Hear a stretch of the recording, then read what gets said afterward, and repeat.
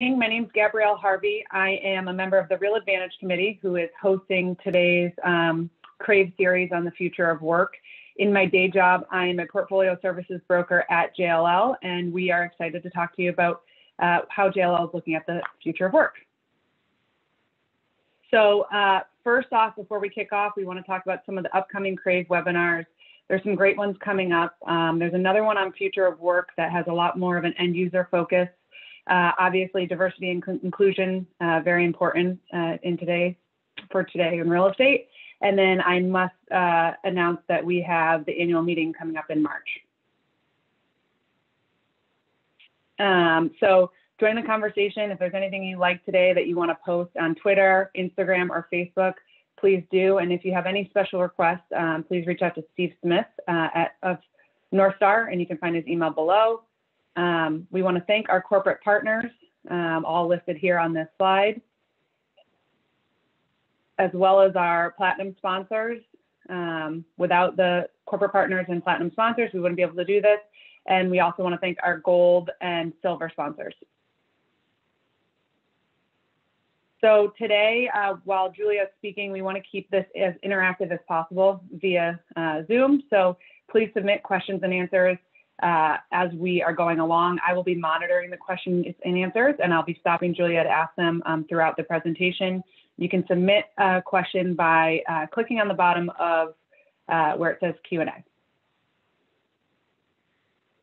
And so I'm going to introduce Julia Georgoulis. I have the pleasure of working with Julia. She is the Director of Research for New England. She is uniquely positioned in our research team because she previously sat in San Francisco and had more of a technology focus. So I've really enjoyed working with her because she understands the data and she has the data focus, but she's also more holistic, and she will help us when we have questions that maybe we don't have the data. So she helps us find the data and frame the discussion. So I'll pass it off to Julia. Thanks, Gabrielle. And thank you everybody for having me today. I'm just going to pull up my presentation.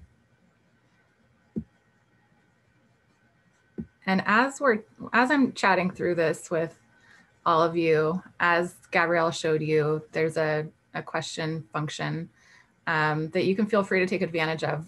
I'm happy to make this conversational. If you have questions as I'm going through the presentation, please feel free to ask them, or we can take them at the end. So no, I'm probably, the millionth person to have said this since the start of the year, but last year truly was unprecedented and, really highlighted areas of challenge, areas of resilience, and areas of opportunity for us to be thinking about. And as we go through the presentation, a lot of the trends that I'll be sharing with you are trends that we were actually seeing before the pandemic began. And I mention that because the pandemic has really accelerated some of those trends and highlighted some of the challenges, that economies or cities or communities or different industries faced potentially in the face of an economic downturn. So as we're talking through this, I'd like you to keep that kind of in the back of your head that, the pandemic will have brought on some change. There's no question about that. And we all hope for the better, but some of it was already in play. And I think that that's an important message for everybody. Before I get into what the future of work looks like, I think it's really important to frame it in the context of what is the office market performance and the economy looking like, because that's really informing how things are starting to change either now or in the future. And just to give you a quick snapshot of the economic impact on the employment sector, this is the US employment chart. You can see we've tracked all of the previous 4 recessions alongside the COVID-19 recession that we're all experiencing today. And you can see significant differences between the previous 4 and the current one. And this is a US perspective, but I can tell you that if you look across every major metro area, Boston metro area included, the chart looks the same. So I highlight this to show, the experience that many of our economies locally are facing is the same one. Where we've seen the biggest impact, though, is in leisure, hospitality, retail services. Office using sectors have been relatively resilient when you compare it to the great financial crisis that was really, most heavily impacted with banking, finance, legal services firms. As we start to plan for 2021, looking ahead and really, putting some plans in place to bring us back to, regular life, we have taken a look at the occupancy forecast of what we anticipate that to look like over the course of the year. And if you look at where we're at currently, this is pretty consistent. If you look across every major metro area, we're about 20% occupancy levels. It's a little bit higher in some geographies and a little bit lower in others, but that's the average. And as we start to see the vaccine roll out and be made available to more and more people over the course of the year, you can see we're also anticipating that occupancy levels will start to increase. And by this time next year, we get to what we're calling our new in-office occupancy rate, which is lower than pre-COVID levels because we anticipate there will be some level of more permanent work from home. But we do anticipate that there will be a great recovery of people going back into the office. One of the impacts that we've seen over the past 12 months has really been significant on the sublease market.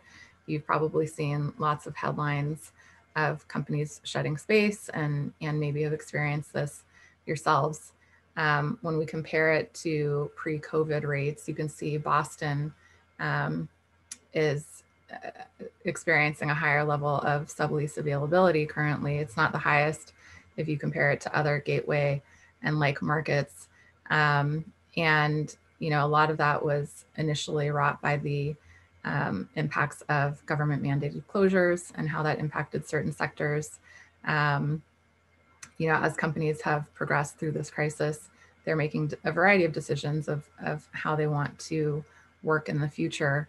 And some of the sublease space may not stay on the market. Some may come off, and as a part of an economic recession, we've seen this in past cycles where companies go through a portfolio analysis and determine how much space they need and where. The other impact that we're seeing on the office market is just a significant decline in leasing activity. You can see compared to previous years, over the course of 2020, we're about half the level of leasing activity. So I mention this because as we get into more of the future of work and what companies may or may not be doing, a lot of this is still to be determined because there hasn't been a lot of real estate transaction volume to speak of. Where we do see the activity is still among the core office using sectors, with one change in particular. Co-working in 2018 and 2019 was a significant driver of leasing activity. And just by way of this crisis, we've seen that drop significantly, but finance, tech, and legal services, remain the biggest drivers in total, almost 50% of leasing activity. The other trend that we've noticed over the course of the past 12 months is that renewal activity has increased. So while we've got a 50% decline in total leasing activity, a significant increase in companies that are renewing in place. And they're doing so for shorter lease terms, meaning that they're thinking about how do we get through this current crisis and potentially delay bigger decisions until we have more information post-vaccine, post-pandemic. What we've started to see in recent months actually is more of a recognition that flexibility is going to remain important. We've seen lease terms on renewals indicate a more flexible outlook in terms of how long tenants are willing to commit to space.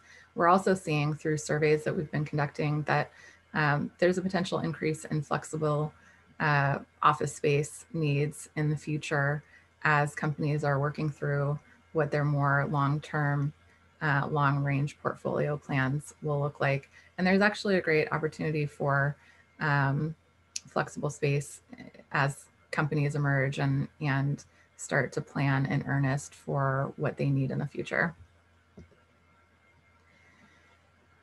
One of the kind of notable headlines that we have been addressing over the last several months, and you're probably familiar with a lot of the headlines that you see on this page here, is this idea of a distributed workforce and who's distributing their workforce, where are they moving to, why are they moving?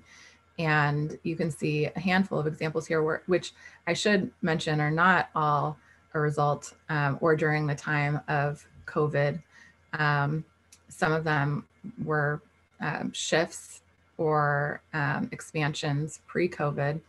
And you can see that there's a bit of a trend into Sunbelt markets, lower cost markets. Some of them have greater accessibility, a higher quality of lifestyle, different weather. But when you start to break down the headlines, I think this is important. The media could lead you to believe, and I think the kind of trend of fear of missing out, like looking on your social media and seeing everybody's on vacation, but not you. You might be led to believe that everybody's contemplating a relocation to a warmer locale. When you start to pull apart the headlines, some interesting realizations emerge. In the case of New York, since that's more local to us here in New England, the trend of financial services firms distributing their workforce or opening new locations in different markets is actually not a new one. And we've charted it back over the course of the past decade. What's interesting, in August of 2019, so roughly 8 or 9 months before the pandemic really began for us in the United States, there was an article with a headline on Fox Business News: financial services firms fleeing New York to Florida. So again, I mention that because some of the trends that were already in play have continued over the course of this pandemic.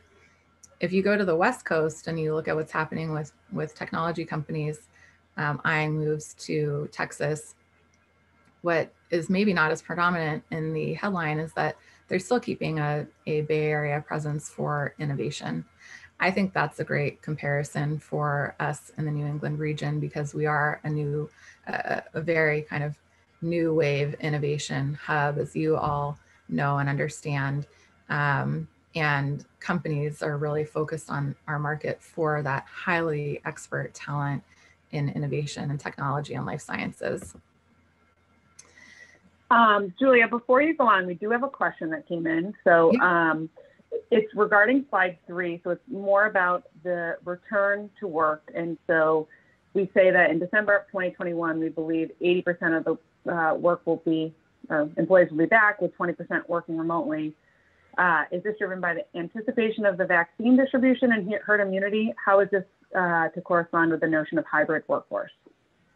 Yes, that is a great question. And I will dig into hybrid workforce, which I know is an important topic, in just a couple of slides. And if you still have a follow-up question after we talk about what the hybrid workforce looks like, we can dig into that a little bit more.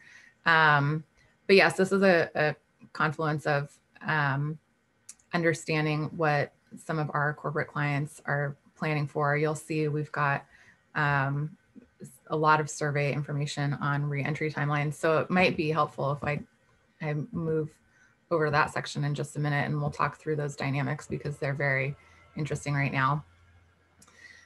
The last point that I'll make on leasing activity over the course of the past 12 months is, although we've seen a decline in overall leasing activity and we've seen an increase in renewal activity, we have noted that there is a trend toward thinking longer term. So separating this current crisis of what we're all living through and getting through vaccination or herd immunity, or kids getting back into school even, which is a big challenge for a lot of people. There are companies that are thinking longer term about what they need in terms of real estate and location. And you can see examples of leases that were signed over the past 12 months in new developments. And you can see net absorption over the past 10 years has really favored new product. And I'll share what that looks like in terms of how employees that we've been serving are thinking about the amenities that they would like to see and the workplace experience that they would like to see moving forward. So shifting gears now a little bit to the future of work topic, I'd like to share with you some of our survey findings. And don't worry, I'm going to walk you through each one of these questions in detail. So with the first question, what percentage of your workforce is currently back in the office? Almost 60% of our respondents, you can see this is almost 400 different corporate responses. Almost 60% said that less than 20% of their workforce is back in the office. And about 22% said 20 to 40% of their workforce is back in the office. Some of this has to do with government mandates. Boston is currently at 40% occupancy cap, as you all are aware of. But that largely trends with that reentry timeline that you saw on slide 3. When do you expect to have at least 50% of the workforce back in the office? Again, this trends with that reentry timeline that I shared earlier.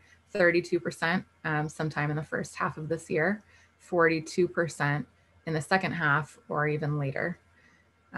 So, you know, kind of that progression of companies, and some of the companies that have indicated more conservative reentry timelines are also, you know, some of the companies that have been leasing space in new developments, which I think is interesting.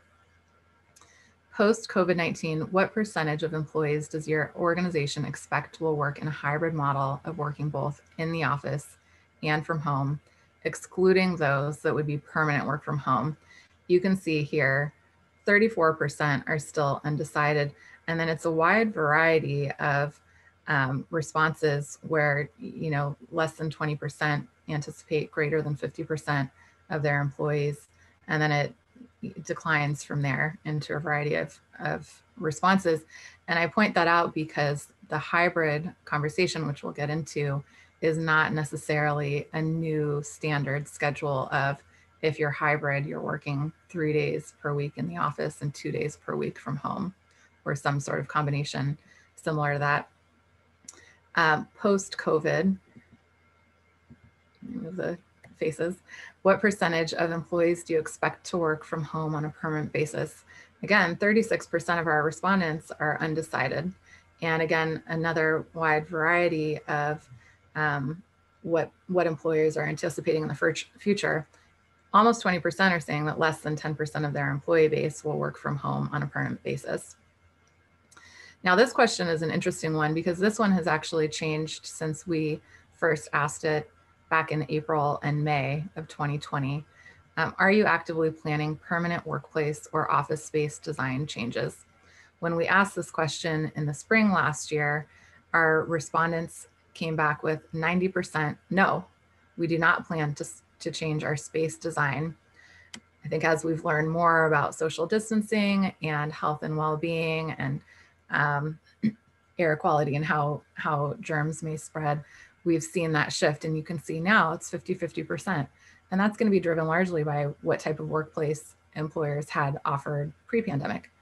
A lot of the trends that we're seeing in workplace design now are actually starting to be implemented over the past 2 years. Post COVID-19, how do you anticipate office workplace density will change? You can see here, this is a pretty overwhelming response that the workplace will be less dense in the future. Again, over the past couple of years, we had started to see companies move toward a de-densification strategy from lessons learned over, you know, Uber densifying workspace in the name of collaboration. So, you know, that trend we think will be longer lasting now that we've had a year of learnings around health and well-being. What is your 2021 corporate real estate budget expectation? 30% have not yet discussed it. 27% expect it to be 20%, up to 20% less in the future. And that really tracks with how we've seen companies behave in previous recessions, really focused on financial and cost management. And then lastly, due to COVID-19, are you planning to change geographic footprint as a part of a more distributed model or portfolio location shift? So you saw the map with all the football plays of companies across the country. And again, you know, trying to separate the headlines from what companies are actually doing, 11% only have said yes. And it's important to note that within that 11%, it's not necessarily moving from one state to another. It could be an urban or suburban strategy. And I'll share a little bit more about that. 41%, however, still undecided. And you can see, there remains a lot of indecision or to be determined answers as people are really trying to understand what will the vaccine rollout look like? When will kids get back to school? That has been outside of the vaccine, that has been one of the biggest challenges for employers or parents at home juggling a lot of different responsibilities. Um, so part of that reentry timeline that you saw on slide 3 also corresponds with when kids theoretically will be back to school in person. I have a friend in LA and her kids have not been in school since March of 2020. So you can understand how some of those corporate decisions have been really driven by work-life needs. Getting into the hybrid workplace discussion. So you saw there was a variety of responses of percentages of people who would be working from home or working from office. And it really is a spectrum. And as we've been paying attention to the headlines of corporations and how they're thinking about it and expecting the future to look for their companies, it is a wide range. And it's also important to note that even, companies that have come out and said, we plan to offer much more of a remote workplace option, it doesn't mean that the office will go away entirely. And I think that that's an important key takeaway, that, there's still a need for a place to come together.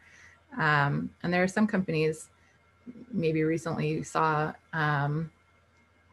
PTC coming out saying, work from home is hard.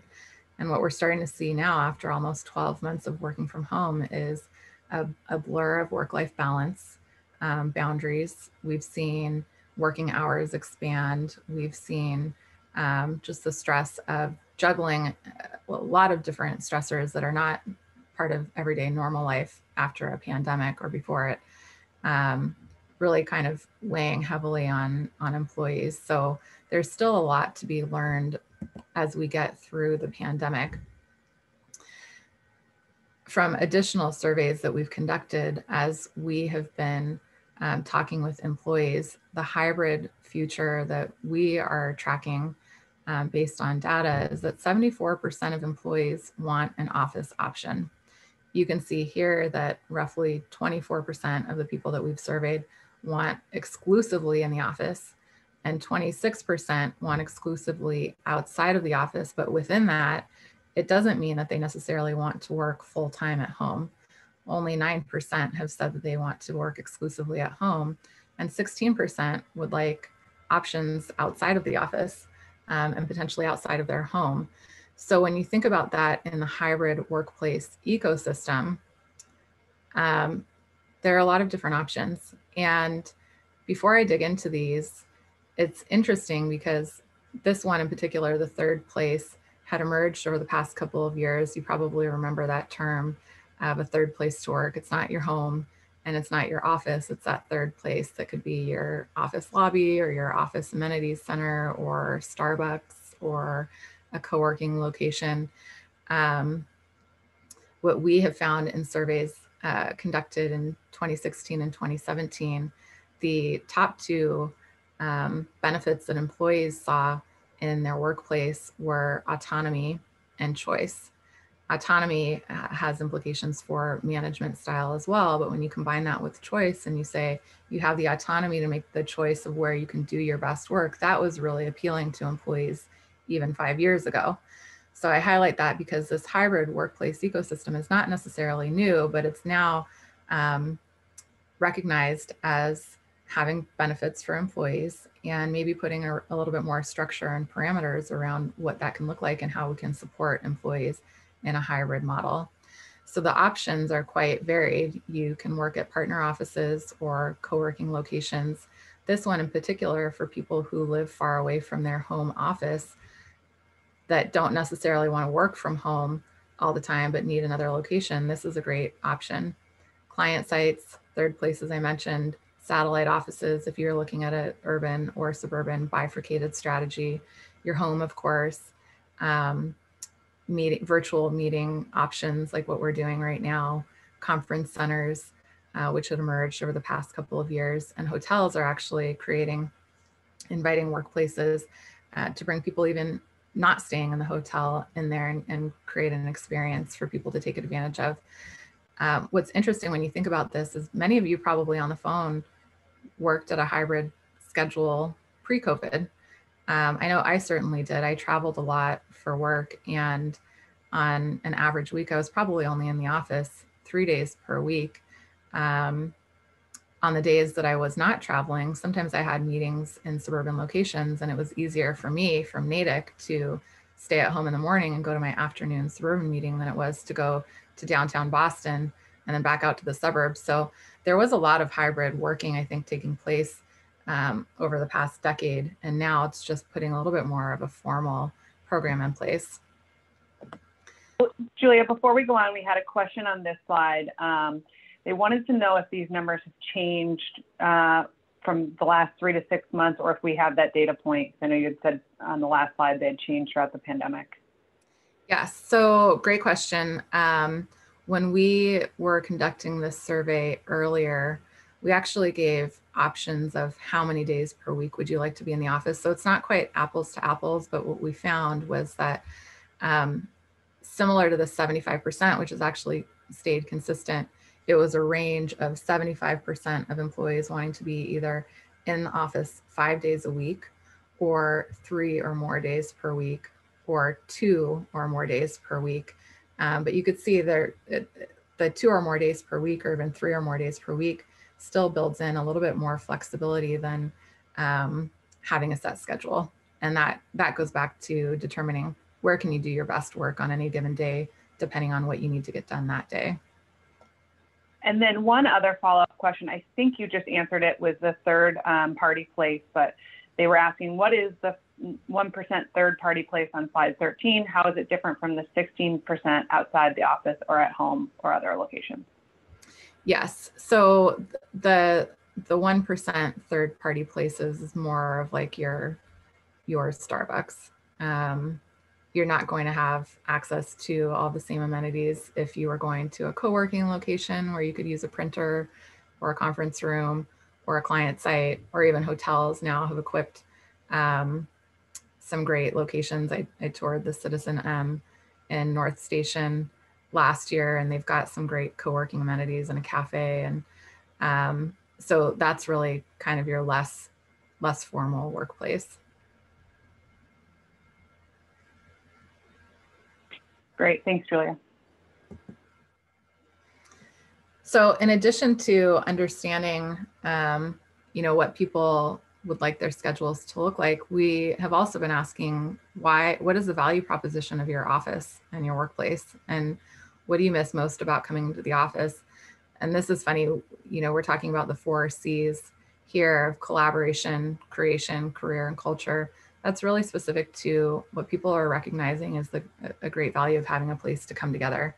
We've been working from home, we've been isolating or quarantining, and people are recognizing that we're social by nature and we're really missing that opportunity to come together.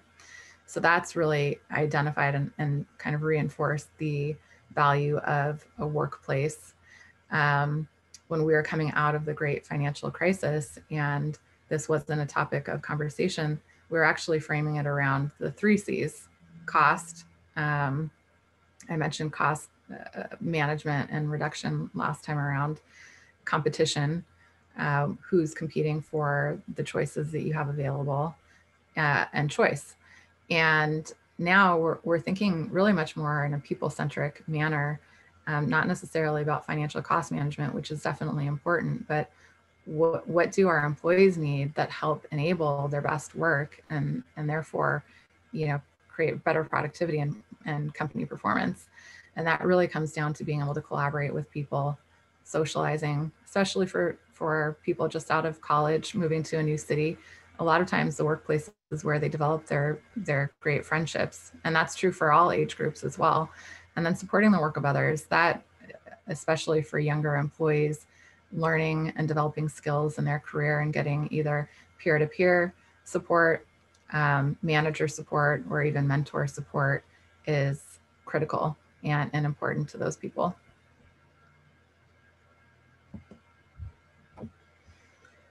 So what does that mean then for the design of the workplace? You've got a variety of different work schedules potentially, and you know, we've learned that people really want to come together to collaborate in the office. So if you think about what the historical office space allocation looked like, um, it was really focused on the individual employee, you know, so it was still people focused, but on individual workspaces. You had a cube, you had an office, maybe you sat at an open bench desk, maybe you didn't have a personal workspace. There was far less space dedicated to collaboration. I don't know if any of you have experienced this, but every time I was meeting with a tenant, you know, over the past couple of years, the same kind of concerns or challenges came up. We have a giant boardroom and it sits 50 people, but we use it maybe once a quarter or once a year. And actually, teams of 2, 5, or 10 people are reserving this giant boardroom. And we're seeing that there's a need for much more team spaces to collaborate in smaller groups. So moving forward, we are anticipating and we're seeing in some of those early conversations around what the workplace design will start to evolve into, taking into consideration the value proposition of the office. And you can see here, we're anticipating much greater focus placed on collaboration spaces, an increased focus on amenities as we think about health and well-being and work-life balance. And I'll share with you what some of those might look like. There's still going to be a value and a place for individual workspaces, and in the hybrid format, you know, you're potentially looking at a scenario where people who come in 3 days per week get a dedicated desk, and those who come in 2 or 1 day per week have a hoteling station. And then opportunities for social and learning, and this is really kind of community space to get together in the office or have an after, you know, work hours social party or gathering.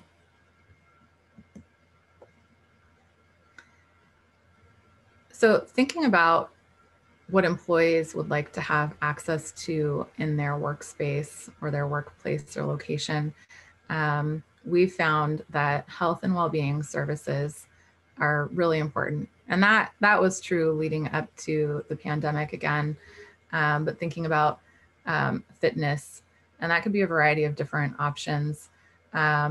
Food services are important, and we've actually seen great innovations with restaurants and fast casual restaurants over the course of this pandemic by way of them, you know, really trying to remain operable, but being able to order online, having something healthy and quick nearby, health services, having access to outpatient care services or life is easy services, you know, being able to pick up a prescription at a drugstore. You know, all of these things are coming together to really enhance the health and well-being and the work-life balance of employees, which again was something that I think everybody recognized leading up to this.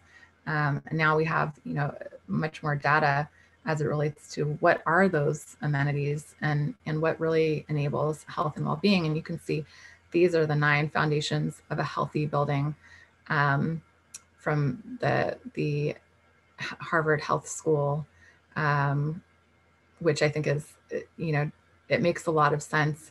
Although we didn't put as much focus on air quality and ventilation that we're now recognizing is essential.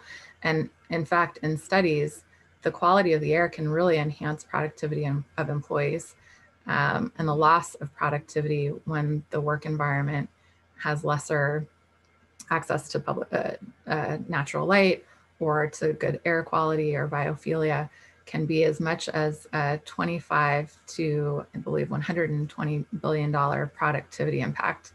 So not only is there a good reason for the health and well-being of employees, but there's a good reason for focusing on this, you know, for the bottom line. So Julia, let's go back to that slide. We're getting a lot of questions on it. Yes. So the first question, I'm going to put 2 together, paraphrasing. So one is, do we think amenity space will become less important since people will be working from home or more and need amenities less? And then the second question that kind of goes with this, will the amenity space be common in the building or will they be within the tenant space? You know, do we have any idea on what the trend is there? Yes, two great questions.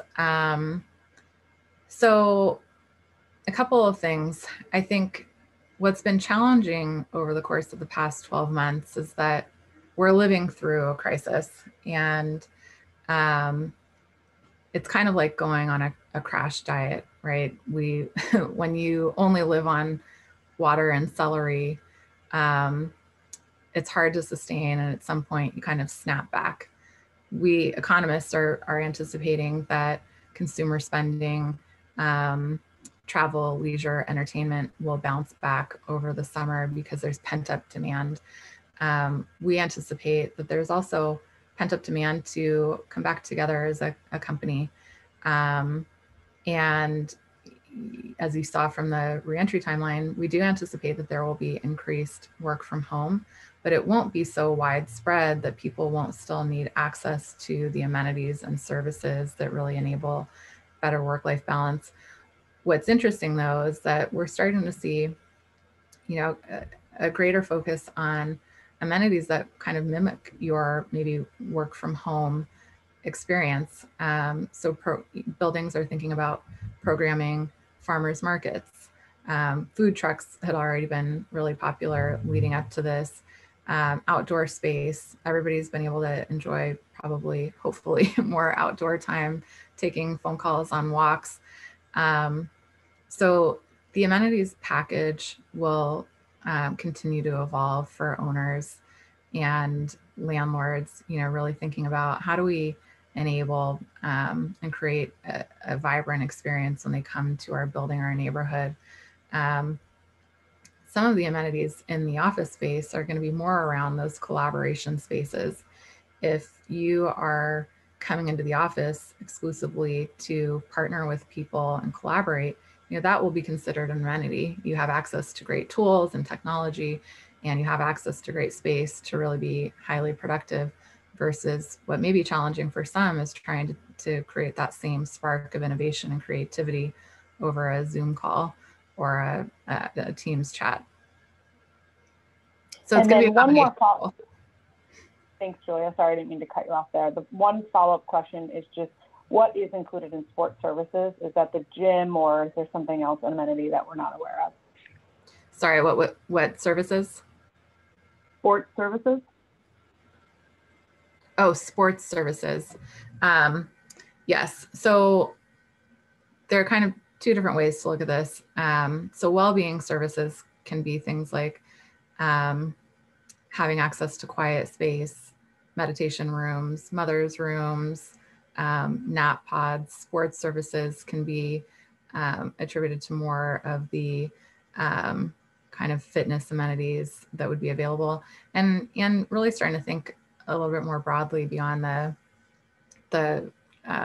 gym, the traditional gym, which is great, and many people still want that as an amenity, but also thinking about maybe a yoga room, or even thinking about virtual fitness amenities like the Mirror or Peloton, which is actually becoming more popular in multifamily, but we can see that becoming an amenity in office space and office buildings as well.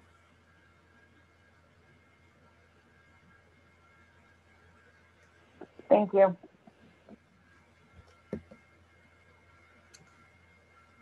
So, thinking about the building attributes, we've talked about a lot of this, so I won't spend too much time, but a couple of areas that have really emerged recently, not just as the course of the pandemic, but over the past couple of years. Building certification has really emerged as being highly desirable because of the quality of the space. That ties to the ventilation, the filtration, and the purification of your indoor air quality, the outdoor spaces, as I mentioned. Touchless technologies, I think it was only a matter of time. And, I think we can all agree that over the course of cold and flu seasons, everybody became a little bit less willing to grab doorknobs, and we're a little bit more careful. Operable windows. This had emerged actually at the end of the last recession, really being a huge value add for tenants to be able to open their windows and access natural air through those on-demand services and amenities that buildings offer to be able to make appointments or to order food. Video conferencing spaces, if you don't put that into your workspace, having it available as amenity within the building. Biophilic design, bringing plants inside. Green walls have become really popular. And when you talk to people who have access or work near a green wall, they'll say that their energy levels have increased significantly. Bike storage, again, a trend that we had already seen over the past 10 years, including end of trip services. So bike storage lockers and showers and personal lockers for clothing and other items. High parking ratios. This one is, I think, one we'll have to watch for, because we have noted that people have expressed a concern around using public transportation. But we do anticipate long-term that people will go back to public transportation. It creates, I am a lifelong public transit user, and it creates a huge advantage for me in my workday for a variety of different reasons. So long-term, we do believe in the value of it, but recognize, over the course of the next 12 months, it's still a health concern for people being really close to others. Enhanced janitorial, quasi-private amenity spaces. So you're not necessarily sharing them all with the public, but maybe they're private to the building. More flexible lease terms and, higher tenant improvement allowance packages to really retrofit the space to dedensify or to add the amenities that you need to be successful. And then lastly, and then we'll open it up for questions that we haven't already tackled. I mentioned the purpose of an office for employees and really focusing on collaboration and socialization and the ability to bring people together. I heard one corporate occupier use the term gather then scatter. We want to make our workplace a place where they can come together and gather, and then they can scatter to wherever they're going to do their heads down work. So, thinking about how the physical office serves business purposes, not just personal services, it's really about protecting the brand image. A lot of corporations really develop a brand around what their environment is like and how can they enable their culture and how can they enable innovation through a workplace that shows what kind of a company they are. This also plays into talent attraction and retention. The impression that an employee or potential employee gains when coming into the physical location and seeing this is what my 40-hour work week could look like goes a long way. There's also great value in protecting the intellectual capital of a company, depending on what type of service you provide, if it's prototypes or if it's files even, and making sure everything is safe and secure. Again, having a place to socialize, and then also creating a place where people can create work-life boundaries for themselves.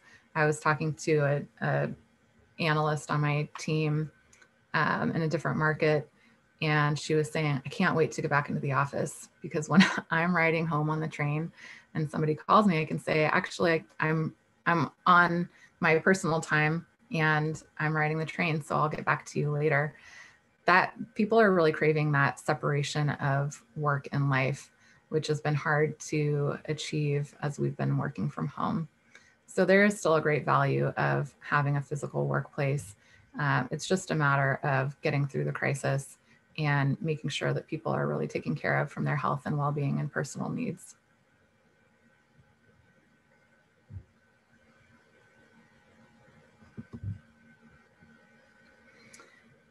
So that's what I have for you today. I'm happy to take any other questions that you have. All right, Julia, we have a few coming in. So from a culture perspective, have we received any feedback from companies on the concept of having new hires work from the office for a minimum of 1 to 2 years to understand corporate culture before being allowed more flexible work arrangements? Yes, that's a good question.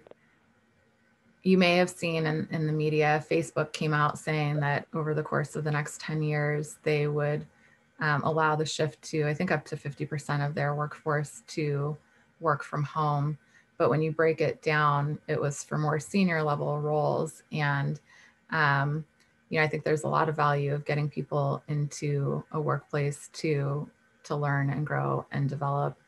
Um, in talking with a couple of startups recently, smaller teams who have received funding recently and need to grow their headcount, 2 or 3 times the size of what they are today. The biggest concern they have is we need a workspace. We need a place where we can develop that culture and where people can eventually come together and see what we're all about as a company and make those personal connections. And they're very concerned in this remote environment that that's going to be a little bit delayed as they scale up because people are working from home. So, as we think, and we've seen in past recessions that a lot of innovation comes out of crisis, and we anticipate that there will be continued innovation, especially in New England. We've seen a lot of life sciences growth over the course of the past year and over the course of the past 5 years. Having a workplace to bring people together and grow a business is really critical. Thank you. And then another question, and you kind of touched on this a little bit, but do we have any data on the age demographic in the remote work model? You know what, that is a good question. Anecdotally, I can tell you that we've seen from some early surveys that it's been harder for younger people, in the work from home environment. Some of that has to do with the fact that they're just not set up to work productively from home. I was chatting with a young analyst within our company, and he was saying, I don't have anywhere to sit at home. I can sit at my couch, but I stand at my kitchen counter all day long. I need to get back into the office because I have a more comfortable chair and I have a desk. And, my studio just doesn't support me. And that is true for a few people that I've spoken with, and they've been in the office since it reopened every single day because that's where they can do their best work. I have heard a term called generational vacancy from the legal services sector, where older law firm partners are actually well equipped to work from home and they have their book of business. So it's a matter of managing their business versus younger partners or associates who are really in business development mode or need access to the law library or the files in the office that find that is a greater need for them. Okay, this one, I really like this question. It's about surveying your employees. So how often is too often to survey them, and how often do you suggest surveying to see the changes? Because I love that the data showed us people felt very differently about working from home 12 months ago than they do today. So what's the right cadence for that? Yeah, it's such a good question. It's interesting. In March, those first 2 weeks of March, when everybody was working from home, it was all about getting yourself set up to work from home effectively. In April, we started having conversations with our tenant clients about the tactical needs that they needed to be focused on to get people back into the office, because we were anticipating, a May or June reentry, which quickly we realized that with school closures and the progression of the pandemic was not, it just wasn't realistic.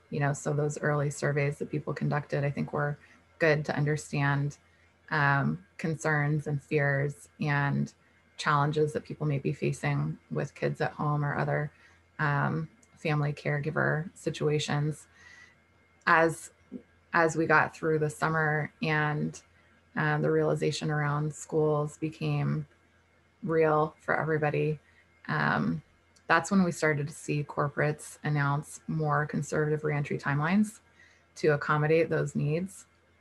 And some of the biggest corporate occupiers, first came out and said, we'll be back in the office by the end of 2020.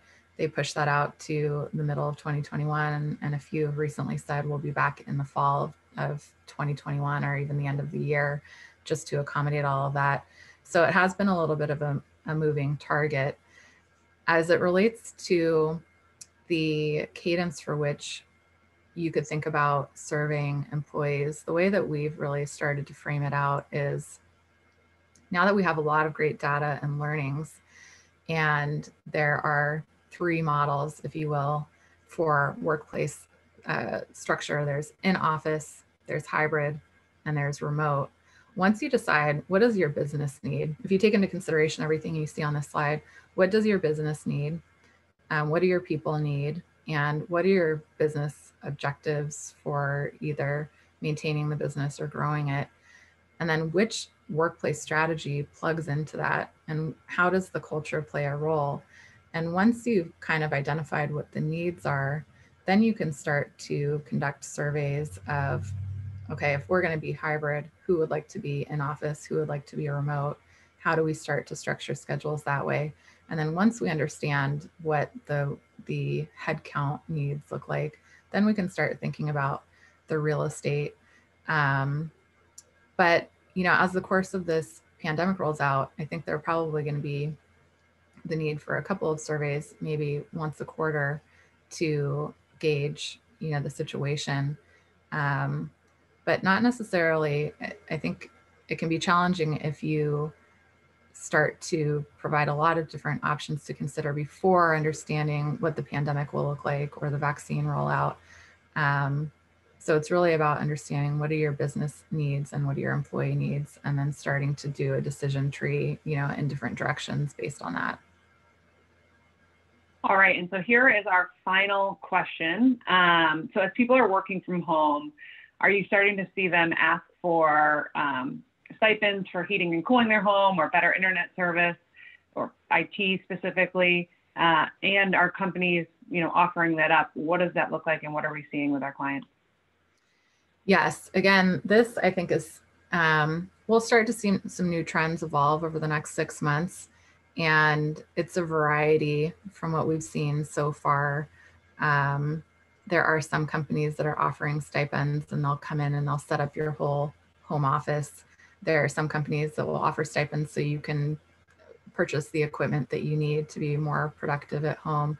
And if there are companies that are deciding, we really do our best work in person, there may not be any type of allowance.